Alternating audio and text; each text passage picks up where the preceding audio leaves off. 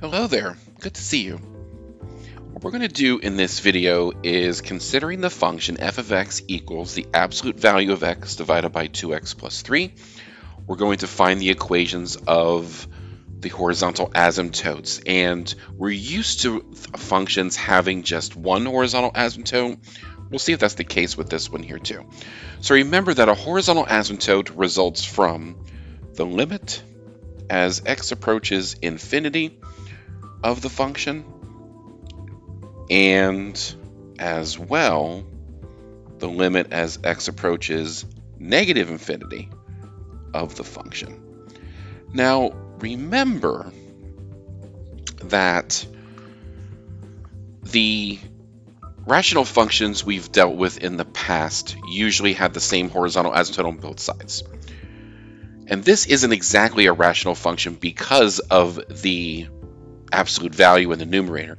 But one thing that's going to help us to evaluate these limits is remember that the absolute value of x is equal to x if x is greater than or equal to 0, negative x if x is less than 0, which basically means the absolute value of x is the number underneath the bars if you have a non-negative number, and it's the opposite of the number underneath the bars if x is negative. So let's look at each of these limits separately. So as x approaches infinity, we know that that means that x is positive. So this becomes the limit as x approaches infinity of x over 2x plus 3. Now that's looking more familiar. We go through and we divide by the highest power in the denominator, which is x. So we do limit as x approaches infinity. We divide every term by x. So you have x over 2x over x plus 3 over x. And then we simplify. So you have 1 over 2 plus 3 over x. Now ordinarily, I would just write the limit of the numerator over the limit of the denominator, but in this case we can see here's what's going to happen. As x approaches infinity, this term is going to go to 0, and this limit is 1/2.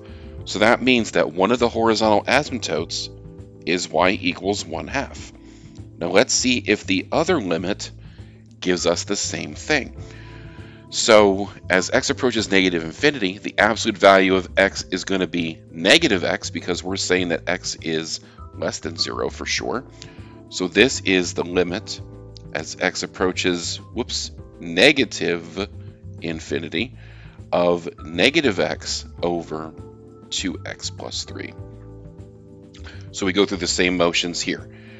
We have the limit as x approaches negative infinity. I'm going to divide everything by x again.